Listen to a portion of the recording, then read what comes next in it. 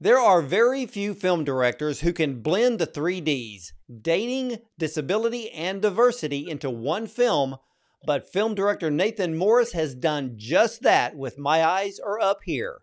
My Eyes Are Up Here is the story of a disabled woman who sets off on a mission to get the morning after pill after a clumsy one-night stand. But this live-action short film will receive its New York premiere at the Oscar-qualifying Tribeca Film Festival in Contention this June. Nathan Morris began his career making award-winning documentaries in New Zealand before moving to London and then New York to work in music, comedy, reality TV, directing, and writing, even for artists such as Rihanna and Lady Gaga. And we have actress and model Jillian Mercado with us as well. Many of you recognize her from the L Word, Generation Q, and many fashion magazines. Now, diagnosed with spastic muscular dystrophy as a child, she believes her interest in fashion originated from her mother, a dressmaker, and her father, once a shoe salesman. Well, she brings her character to life in My Eyes Are Up Here as a model and wheelchair user, grounding the story further in authentic lived experience. Let's welcome film director Nathan Morris and actress Jillian Mercado and the incredible short film My Eyes Are Up Here to the show. Welcome. Thank you. Thank you. Great to be here. Well, Nathan, let's just kick this off. What inspired you to create this multifaceted film? Well, I read the script, the film, as you alluded to before. By the way, you should do PR for us. If you could just follow me around and just talk about me when I have a downward day, that would just be amazing. Well, we can work that out. Okay, great. The film comes from the headspace and the life, really, of Mindy Verdi.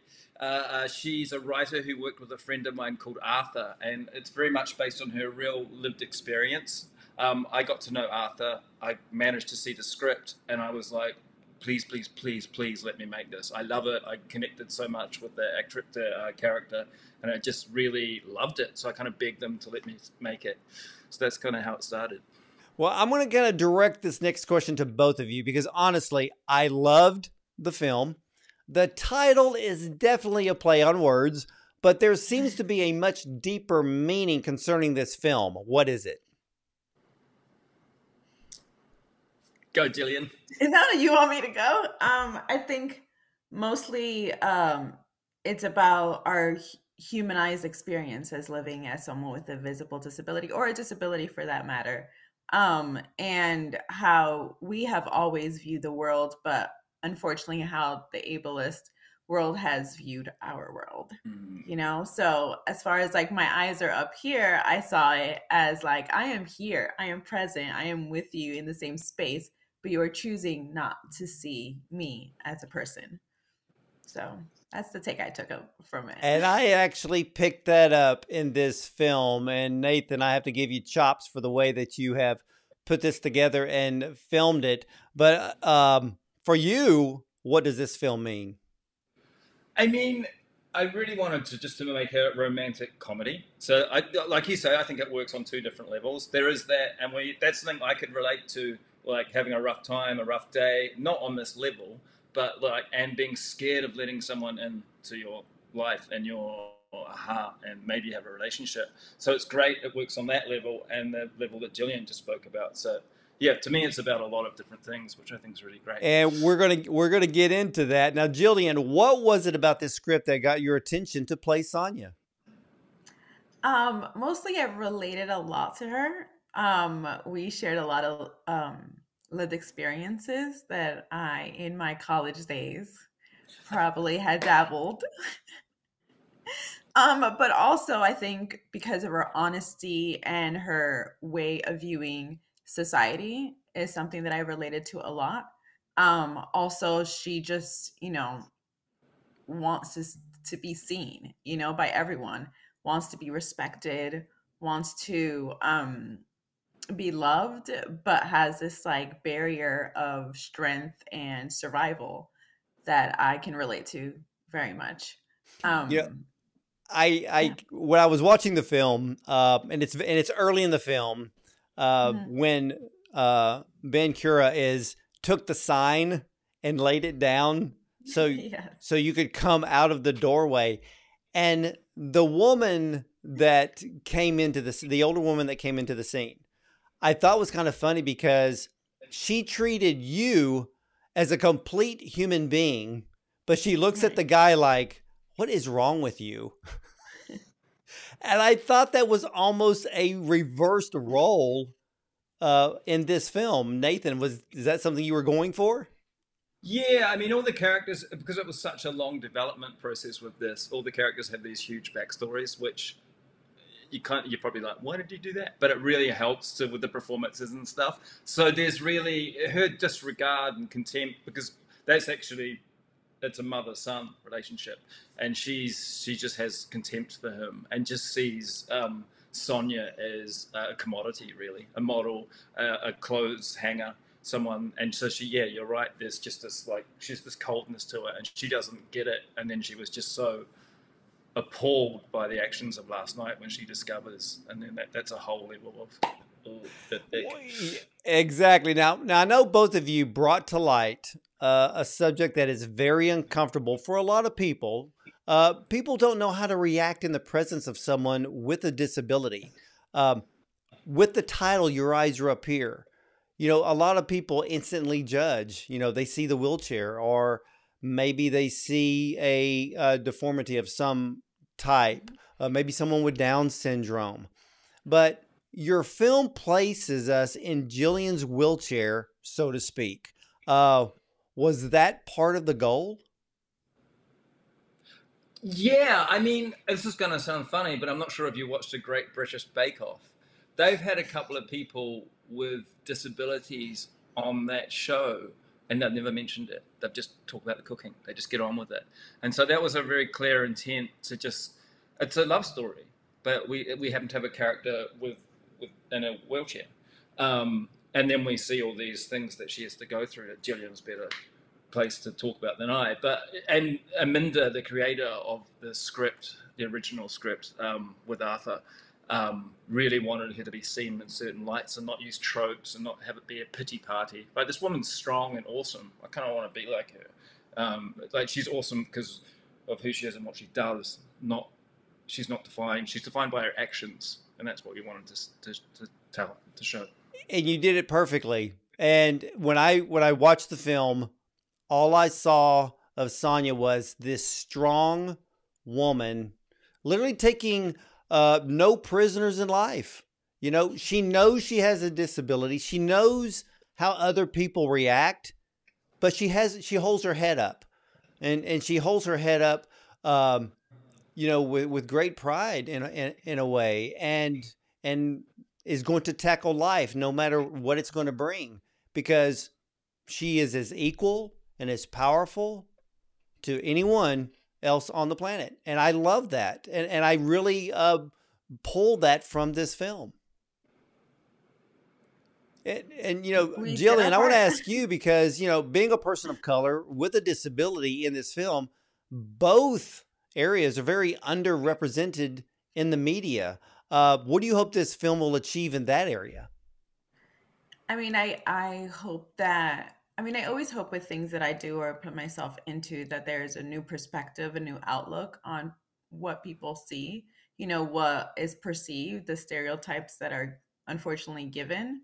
And hopefully this will create opportunity, for people out there to, in the workplace, give jobs and feel seen and feel heard. And I think that's the biggest takeaway I hope that people get, to learn something new and to go back home thinking I had this perspective on what these type of people lived, or yeah, and now I see something different, and I see it in a newer light. And that's all that we can ask for. Well, what kind of what do you want with people with disabilities who will eventually see this film? What do you want them to take from it? That we see you, we hear you, and we love you, and you are as part of this community as a whole as anybody, and you should not let anyone dictate who you are. You can only dictate who you are. Exactly. And I think a lot of people need to realize too that looking back, the late Stephen Hawkins, what he achieved. So Yeah. all things are possible. And Anything. you just got to put yourself out there. But to both of you, how did you direct, this is for you, Nathan and Jillian, how to portray to the viewers to understand that a person with disabilities can date and have sex? Speaking from personal experience. Go ahead, Nathan. That was me trying to be tell. funny. No, I think, yeah, start it with you, Jillian, and then I'll come in after. So it's very different. No, I think that's a good point, because unfortunately I had to learn it the hard way, that I could have never understood why people, had this misconception of us not partaking in this beautiful human experience that we all, eventually one day do. Um, you know, and it was very, very, very I think a harsh reality for me to understand that people do have this mindset. Speaking from personal experience with family, and trying to sit them down and say, no, we deserve to have love. We deserve to have this experience as well. And having a disability is just a part of who I am. It's like having brown hair or blue eyes. It's just a part of you. It doesn't define you. And I think that's really important for people to understand, that we also love having that experience. And it's the most purest experience to have, I think, as a human being in this world. And love is love. It doesn't matter how it looks like, it doesn't matter how it feels like. It is what it is. And we also deserve to have that experience. Yeah, and I saw that in the film. I guess it was towards the end where both are standing on the sidewalk, and Sonia is saying, "Well, I'm very busy," and I guess that was probably putting up the protection mode up very, very quickly, and then he's trying to be very sincere and wanting to go on another date, and there was a sweetness to it, but there was a realism to it as well, especially from your reaction and real life. Yeah, I mean, I think that Sonia definitely had this, letting her guard down, understanding that this guy really saw her, really wanted to like be a part of her world. And I think that Sonia has had a lot of moments of survival where she's had to like put tons of layers and tons of walls up so that she can live as authentically of her experience as she could. And unfortunately, with the society that we live in, it's really hard for someone like myself and Sonia to, follow a career they really want to follow, or do the things that they really care for, without having the mindset of an ableist person, and how to navigate that in the world, where both worlds can exist. So I think in that part, Sonia had that realization, like, you know what? I live my life to the fullest, and I deserve to have this. I deserve to have this love because this person wants to be a part of me. Even through all of the adventures that happened during that day, this person still is here. And that's really important. Very much so. And Nathan, for you as a director, how was it filming this short film in the areas of, let's say, just dating and that opening scene of both of them in bed? Yeah, I really enjoyed doing that opening scene. I sort of come from a world of I've made a lot of documentary and stuff. So for me, like didn't know this world very well. I still don't know it that well, but I'm learning every day. But so I had Aminda alongside me working as a director's attachment, and it's based on her life. So I would be constantly like, are we getting the gaze right? Is the camera in the right place? Blah blah blah. It's just the right tone. Because I really wanted the tone. I wanted her to be strong and powerful. And there's some shots that I've just cut around because I knew people would, with our animal brains and the way we visualize things and translate them, people would perceive things as weakness. So I was really trying very hard to make her just powerful and strong, no matter where she was and what she was doing. So it was done with a lot of intent. Yeah, I love that opening scene. It's really fun. Yeah, and you did it well. I will say that. Thank you. You did it well. And I guess I can say you did it in a very respectful way as well, because, you know, I think in cinema, when a perceived sex scene is shot, I think a lot of times I kind of like going back to the old way of Hollywood back into the 50s, to where a man and a woman walk into a room and the door closes and that's it. Let the viewer have the imagination, you know, and not necessarily have to show anything. But in a way, you kind of did that here as well, because for a split second when I started watching it, I didn't have a clue that Sonia had a disability. So you filmed it to where the viewer is going to get a gradual surprise, and then you're like, wow. So you got the eye, man. You got the eye. Oh, thank you. I really appreciate it. And then I'm glad that come across, because that was the goal, to be like, oh, it's just awkward. And then you're like, oh, hang about. There's something else happening here. So Well, I'm really pleased to come across. Well, this question is for both of you as well. And I did find it odd that the two women on the bus had such a strong in-your-face exchange with Jillian's character. What was the goal with this tense exchange? I think that comes from, and during script editing, that was taken out for a while when I made sure it got put back in. But that's based on real life. I lived in London a long time. I remember London's a beautiful city with beautiful people, but there are, like all big cities, there's the odd rascal. Let's face it. And I remember once I was surrounded by 12, 13-year-old kids threatening to beat me up unless I gave them money. And it's a really weird situation when everyone's this high and you're like, but there's a lot of them.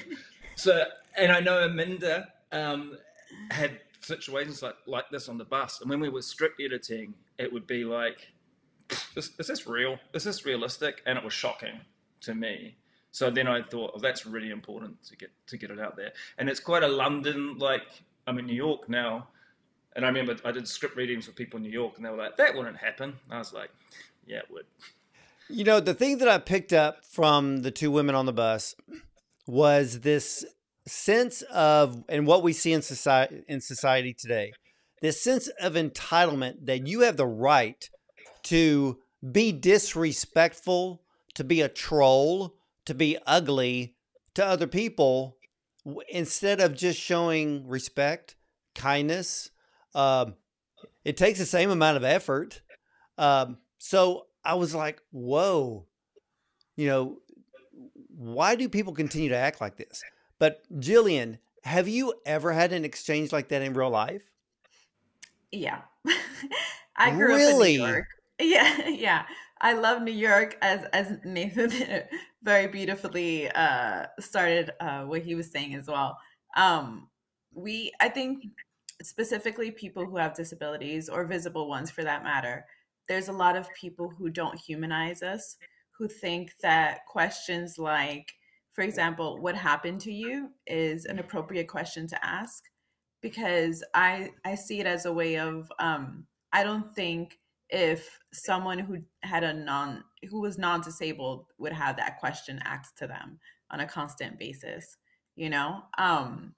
if someone chooses to, rock pink hair, I don't think they get the question of why do you have pink hair, but I've had, unfortunately, that happen to me, not in this kind of way, but in a very inappropriate kind of question kind of way, where just people don't humanize us. They think it's okay to ask these questions for their benefit, other than just Googling it. I'm more like internet nowadays. Yeah, because I'm more like, keep your mouth shut, because I was trying to put myself in the place of the two women, and I'm sitting here watching the film, and I was like, wait a minute, if I was sitting there, my reaction would have been, and knowing that you backed over my bag and whatever was in the bag that we hear a crunch, I wouldn't have been offended. I would have looked at it like, my fault. I left it in the way, because she needs a place to put her wheelchair on this bus. I would have taken it myself as, my dumb move, and I would have actually apologized. for Yeah, putting the no, I bag mean there. there could have been so many different scenarios. I mean, honestly, it could have been a whole different fight, but I think the argument was more of an attacking of this person's disability, of Sonya's disability, rather than the bag that was ruined. Right. And, one of the things that I also picked up was with Sonya's reaction, at first it seemed defensive, Hmm. which I could understand, but I love this part of this film. But when then she says to the two women, "What is wrong with you?" To me, that right there was the perfect line to reverse the roles. Was that the intention, Nathan?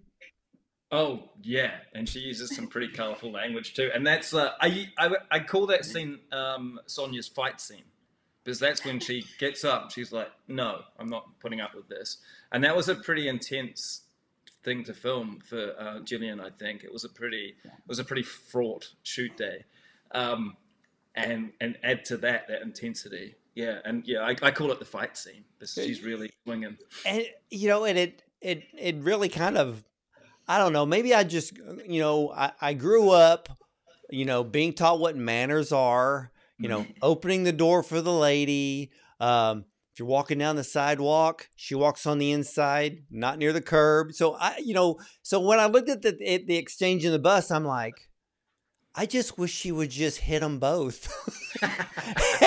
Because I'm like, we now live in a society where people are that freaking ugly, and some of them just need a smack upside the head. I agree.